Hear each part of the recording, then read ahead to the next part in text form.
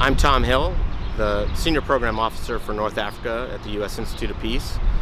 Today, Congress is holding a hearing on the crisis in Libya, and the points I intend to raise are, first, that international actors continue to play an unhelpful role by supporting proxies, that the UN process, which was supposed to resolve the conflict, has failed, and so now the question is, what is Plan B? And that the U.S., which has largely been absent from the conflict, can be helpful by bringing some of its allies into compliance with UN resolutions. To check out more, see usip.org.